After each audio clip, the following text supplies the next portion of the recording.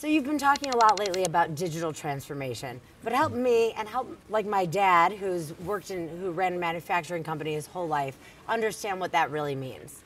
What it truly means that every company on the planet is becoming more of a digital business. What is it? Well, let's take a couple of examples maybe to make it very concrete. Billionaire is a Swiss company, which is one of the leading food processing companies. What they do, they basically process and sort grains, corn as an example, and with the new technologies like AI, like cloud, and analytics, and what we call the vision cognitive services, they analyze the grains, the corn, and they can actually sort out the bad grains, which contain toxins, pretty bad for people, from the good ones. And with that, they've got an incredible quality accuracy rate, saving potentially a lot of lives. So that's the way they work today. In the past, it was more obviously a much more manual process with a lot of mistakes being done, and obviously with a health issue at the end of the process. You know, you go to other industries like staffing, which is about finding jobs for people.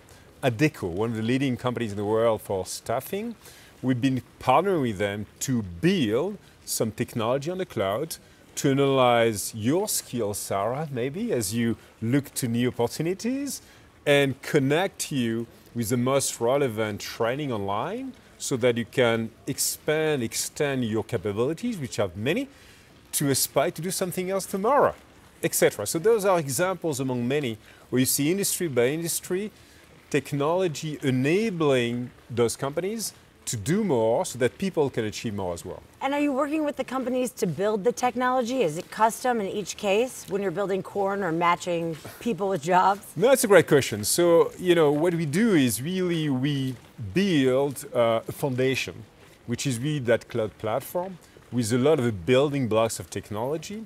And then what happens is we partner with those companies. We partner, as another example in retail, Kroger, pretty big retailer. And what we do is Kroger, we co-build some technology to enable a scenario like store as a service. Store as a service is you come in the store, you do your shopping, you don't have to pay because the store knows you, Sara, they know exactly what you want, what you love, and you get out without any friction. We co-build that on top of our Azure cloud with all of our data platform capabilities. But that IP, that actually capability is Kroger's. And then with Kroger, we can actually even help them to resell that to other retailers in the world. So that creates a real ecosystem across an industry. And are you building that with Kroger so that you can walk into the grocery store and just walk out with your groceries? Yeah, we're building with Kroger right now. And I've also heard another buzzword from Microsoft a lot lately, tech intensity, which I need you to help me understand. Yeah, tech intensity is all about a couple of things. Number one, you can find today some great world-class technology when it comes to cloud, to AI, what you call computing at the edge, big data, etc. Microsoft is one of those leading providers of technologies. And of course, you could say, well, I'm just going to buy that and I'm going to be fine. I'm going to be a digital business. That is not tech intensity. This is a starting point. Then you need to make a decision as a company. What and how much do I need to build by myself, custom solution services on top of that world-class technology to become that top-class retailer, to become that top-class automotive company? And so this is where we partner with companies to help them co-build digital capacity with skilling of their teams to do that and to drive usage, because the cloud world is all about services, and services is the way you use products. Services is the way you do a task and activity. This is the way you connect a car. A great example, we've announced a partnership with Volkswagen, a very large automotive company in the world, and they are building a co-R&D center in Redmond, close to headquarters, actually there, to co-build a connected vehicle platform to connect all their cars in the future. That's tech intensity, where we partner together. They're using the building blocks in an open platform, Azure, and then they drive the usage of the services of the cars for their customers globally. Can any company not be a tech company? And what are like some of the surprising places where you're seeing really high-end technology where there wasn't before? Well, you know, every business has more than to ask themselves the questions, what tech means to me. Actually, they are driving the change now. I was meeting with many CEOs this week in Davos, many more to come still. And all the CEOs not just talk about the buzzword, digital transformation, they are driving it. But it's also very emotional, by the way, because it's about changing the way you work. And we see incredible high-tech innovation, back to your question, in a number of industries. Retail is moving very fast now because of very big competition happening with Amazon, to be very clear. We see also financial services. Financial services want to redefine the way they serve their customers, not just as a payment service company, but maybe helping in your life to do things, you know, in a much more efficient way.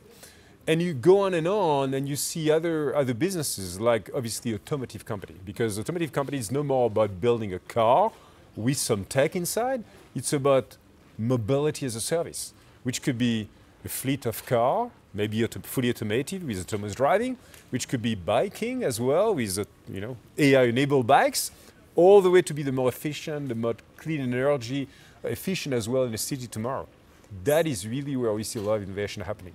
So many of the discussions at Davos this week seem to be focused around some of the moral conundrums of the future of technology. Can you tell me what some of the things that you're worried about?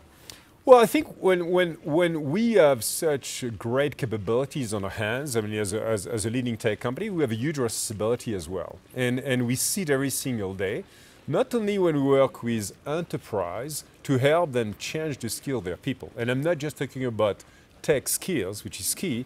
I'm talking about reskilling actually people on the manufacturing floor.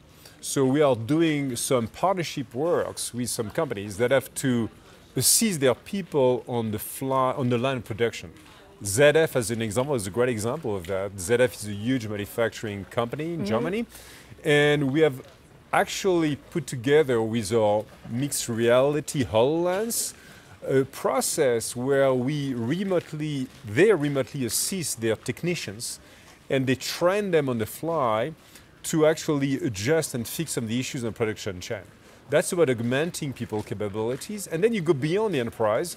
And I was super happy to participate on behalf of Microsoft to this Global Alliance for Youth with Nestle and others, where we are reaching out hundreds of thousands, millions of kids, of girls, of underserved as well communities, to truly better master some digital skills, demystify AI in all those big words, so that they can really augment their own human capabilities to do more in this digital society. And what are those skills that they need? You know, the skill they need is actually more and more very human skills, like collaboration skills, communication skills, emotions, the way you are doing a great job problem solving, the way you work as a team seamlessly, as opposed to, hey, I'm driving it. No, we are going to do and solve problems together.